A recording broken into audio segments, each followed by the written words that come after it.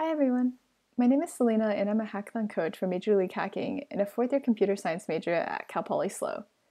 My workshop today will be an intro to AdobeXD. One of the themes we have at Major League Hacking is learn, build, and share. So during this workshop, you'll be able to learn more about AdobeXD and UX prototyping, build low-fidelity and high-fidelity prototypes, and share those prototypes to get feedback. Let's dive straight in. Let's first define what UX prototyping is. It's the process of designing a detailed sample version of a final product, and the goal is to be able to test a prototype with users to get feedback and conduct experiments. Prototypes are not a final product, but rather allow for users to experience something close to the final product in a way that is highly interactive. For example, the interaction comes from something like clicking a button and having it lead to another screen. Prototyping generally comes before coding.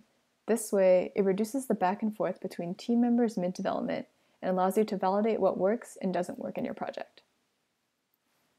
There's also a common misconception that in order to prototype, you need to be an artist or designer. This is not the case. It is absolutely okay to prototype and not be artistically inclined.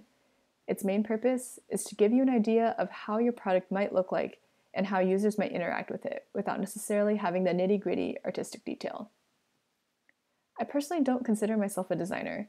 I'm a lot better as an engineer, but adding prototyping to my process has been very helpful, especially when figuring out navigation between different screens or the decisions behind which buttons lead to where. For UX prototyping, there's a lot of great tools to use, one of which is AdobeXD.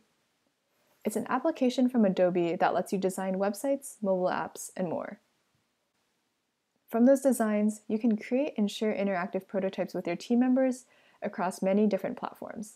Super awesome product, right? Since we'll be using AdobeXD for this workshop, you can start to download at this link right here.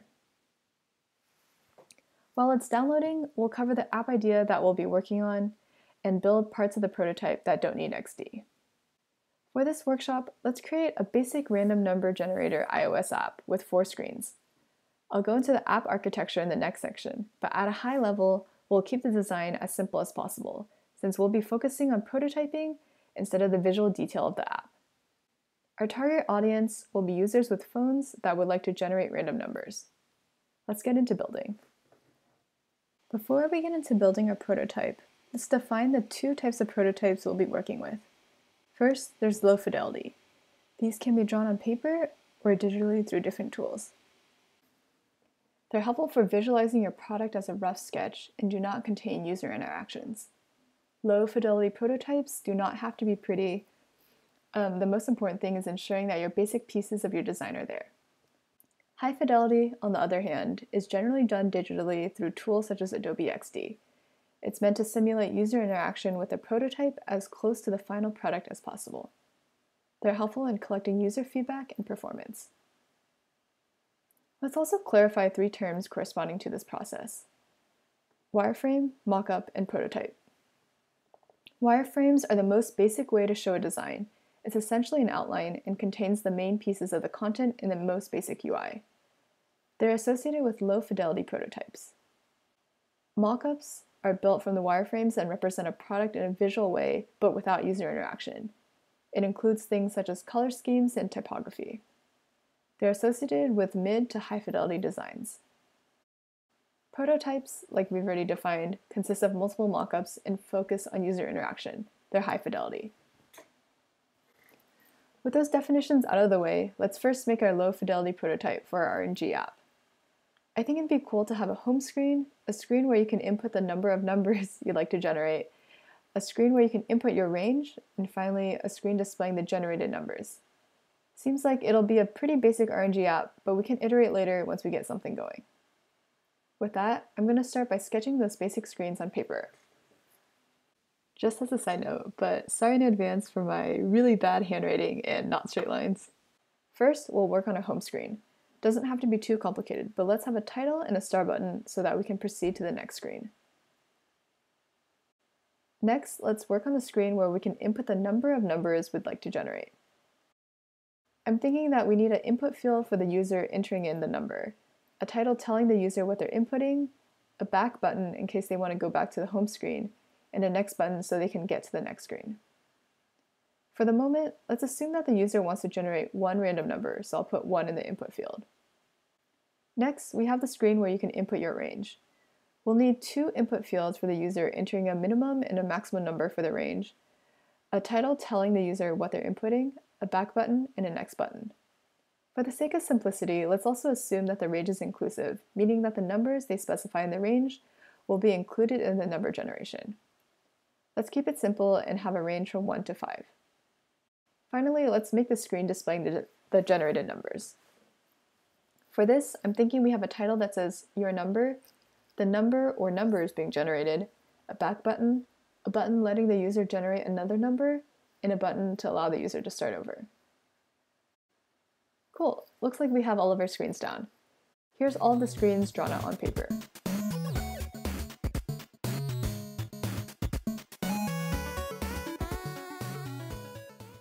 Now that we're done with the low fidelity prototype, let's work on the high fidelity prototype. We'll split this up into 2 parts, UI to determine how the app looks, and behavior to determine how the users will interact with the app. Let's start with UI. Since we're doing an iOS app, we'll try to abide by Apple's design guidelines and use any official UI components they have. Luckily for us, Adobe has compiled a lot of great resources for helping us get started. You can find them at this link right here. On this page under the UI Kits tab, there's an Apple Design UI Kit that we can take. It links us to Apple's Human Interface Guidelines page, which essentially contains everything pertaining to Apple design. If you scroll down a bit on the page, there's an iOS Design Resources download link. We'll grab the one that is for XD. We'll also need some Apple-specific fonts. Let's grab the one called SF Pro from this link right here. So once those are both downloaded, let's look at the folder of iOS AdobeXD files. There's 2 subfolders, one for production templates and one for UI elements. We'll be using the latter. Open up the file called UI Elements, Design Templates, Guides, iPhone. There's a ton of stuff in here, from colors to fonts, from screen layouts to different buttons. There's a bunch of pre-made components that we can use in our designs. Let's start translating our low fidelity wireframes to high fidelity mockups, just so we can get the UI down. Create a new AdobeXD file and pick the iPhone option. Alright, so let's start by making our home screen first. We'll want to make sure that we have the most basic parts of Apple's system covered, like the time, battery, the notch, and more. So let's go to the UI kit from Apple, find the Guide Safe Area section, and copy the template called iPhone Portrait Status Bar Only into our file. We can use this as a baseline for all the other screens we're making. Cool, so according to our low fidelity wireframe, we have a title and a start button. Thankfully, Apple has assets for these. If you go to the Apple UI kit and look for the section called Guide Text Styles, let's double click the largest bold black heading from the section called Text Styles Center Aligned Light. For the record, dark mode is great, but it'll be easier to design for light mode at the moment. Copy that into your XD file. We'll make adjustments to it in a second. We'll also need our start button. We can grab that from the section in the Apple UI kit called UI Elements iPhone under the Control section. At the top left, copy the button and paste it into your file. Cool, now we have both elements in our home screen. Let's edit the title to something like Generate Random Numbers and make the button say Start. In terms of placement, we'll center everything horizontally and vertically. Great, I think that looks good. Let's move on to the next screen. Next, let's work on a screen where we can input the number of numbers we'd like to generate. We need an input field, a title, a back button, and a next button. We can reuse some of the pieces we had during the home screen for the title and the next button. So let's copy and paste the entire screen to a new screen. Now, we'll need to grab an input field and a back button, which the Apple UI kit conveniently has. For the back button, it looks like the bars section to the left of controls has the back buttons underneath navigation bars. As for the input field, it looks like the controls section under UI elements has a text field for our input. So let's copy paste both of those into our XD file. Great, looks like we have everything. Now it's time to arrange them on the screen. Let's also place the back button at the very top, as it's the standard for iOS design. Let's also edit the input field so it says 1, move it in between the title and the next button, and horizontally center it. Since the blue text field cursor is now off, let's shift that closer to the one that we just added. Additionally, I think this input field is a little bit long, so let's make it smaller. First, let's change the title to generate how many random numbers. So it looks done, but I think we're also missing something else. You know how when you're on your phone, a number keyboard pops up when you're about to enter a number? Let's add that to our screen too. It's under the rightmost section, UI Element System. Great, I think that looks done. Moving on to the next screen. Next, we have the screen where you can input your range. We'll need 2 input fields, a title, a back button, and a next button. Looks like all these components are what we had on the last screen, so let's copy paste the screen we have so that we have everything from the previous screen. Let's first change the title to generate one number in what range. Alright, so according to our low fidelity prototype, our range requires 2 input fields in a row and a 2 in the middle. Let's copy the existing input fields so we have 2. Let's also grab the 2 texts from the Apple UI kit so we adhere by the standards. If we go to Guide Text Styles again, let's copy the first body selection.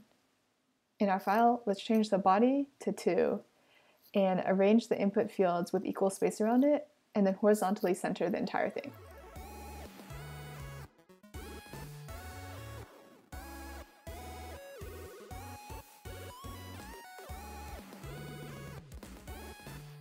Great, looks like that's done. Finally, let's make the screen displaying the generated numbers. We'll need a title, the numbers being generated, a back button, and 2 other next buttons. Let's copy the previous screen in since it has the back button, title, and next button that we need. We're still missing 2 components, another next button and the numbers themselves. Let's grab the unbolded Title 1 from the text style section in the Apple UI kit for it. Let's also copy the current next button and paste it into the same file so we have 2.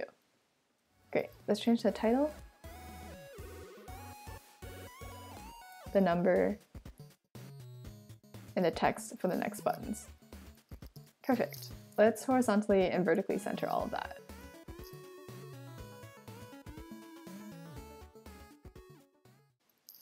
Look at that! We just converted our low fidelity prototype into a high fidelity one. Now, because prototypes are made for user interaction, let's add some interactive components. Right now, they're just mock-up screens without any particular order besides the way they're ordered on the screen. If we go back to AdobeXD, let's click on the Prototype tab at the top. If you hover over elements, you can see them highlighted, but when you click on them, you see this blue arrow. This is the user interaction piece. Let's click on the Start button on our very first home screen. And since we want it to go to the screen where we input the number of numbers, we'll bring the arrow over to that screen. This is saying that if you tap the Start button, it'll proceed to the next screen. Alternatively, if you click on this plus button right here, you can also insert drag interactions, but for the sake of simplicity, we'll just be sticking with the default tap interactions. Let's also add the tap interactions to the next buttons across the rest of the screens. We also have the back buttons, which go to the previous screen. Cool, so it looks like we have all the back and next buttons interactive. Let's go to the last screen where the number is generated. We have 2 buttons that don't have interactions yet, Generate Again and Start Over. Let's have Start Over go back to the home screen. As for Generate Again, we'll want to generate again to generate a new number, so let's create an additional screen for that. Copy-paste the current screen and put in a different number, and link the Generate Again button to the first generated number screen to the second generated number screen. Looks like we have all the interactions done. If you go to the Play button at the top right corner of AdobeXD, you can click through your prototype. Notice how you'll have to click on the specific linked component to proceed to the next possible screen. Great, looks like we have a finished prototype now. We went from sketching out a low fidelity prototype on paper to designing a high fidelity prototype on XD. There's a couple of improvements we can still make to this prototype, but I'll discuss them a little bit later. Let's move on to the share portion. Prototypes are more useful when we can share them with others for testing. If you go to the Share tab in XD, there's a Share Link section at the right-hand side. In order to ensure that you're not missing anything, select all of the screens. Usually Command A or Control A does the trick. Press the play button and walk through the prototype to make sure it has everything you want. Give your prototype a good title, then click Create Link. You'll be able to grab the link above and share them with whomever you want.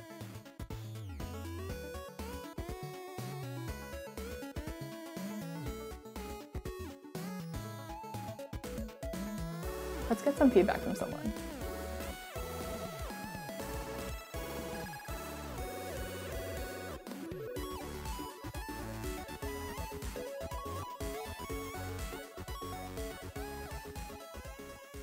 Oh, looks like we got some good feedback.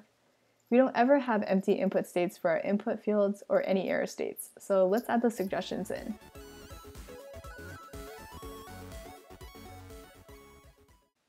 Let's start out with empty states.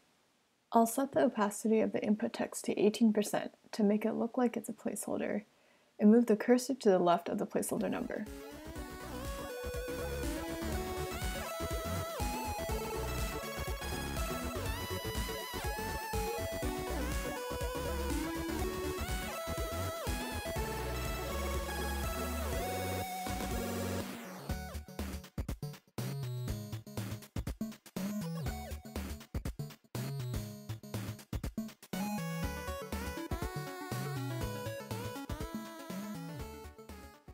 Now, let's do error states.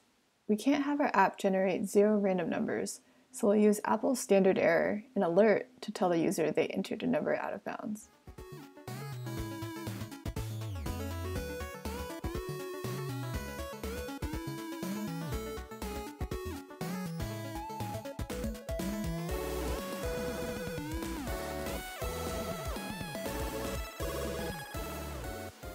Now that that's done, let's alter our user interactions.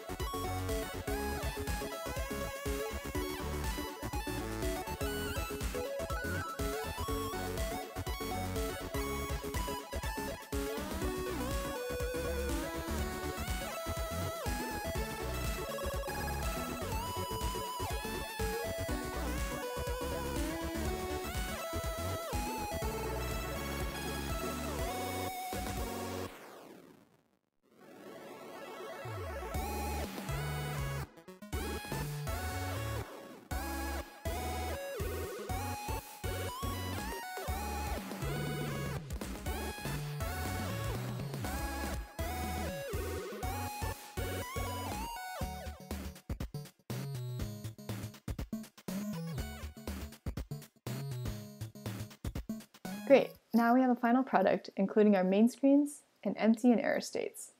Here it is, previewed. We click Start, enter in the number of numbers we want generated, but 0 throws an error. So let's try again with 1 and enter the range as 1 to 5, and finally get a generated number. Let's also generate another number. Then let's start the process over. Nice, we've got a basic RNG app done. You can access my copy of the final prototype at this link here if you ever want to reference it.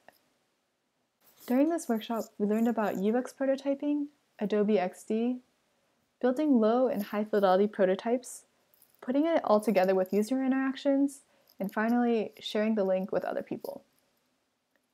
There's a lot more that XD can do, and I'd recommend checking out the XD resources page to learn more. It includes a bunch of great plugins and other UI kits to use. Additionally, if you're looking to learn more about mobile design, I'd recommend checking out the Apple design documentation that we looked through earlier, or Google's material design documentation. There's a ton of components and design standards in both of them, and while you don't need much to make a successful prototype, it's always cool learning more about their specific ecosystems. If you have questions on UX prototyping, AdobeXD, or anything else related to this workshop, please feel free to tweet at me at Selynna Sun. Hope you can use this process in your next project, and thanks for tuning in.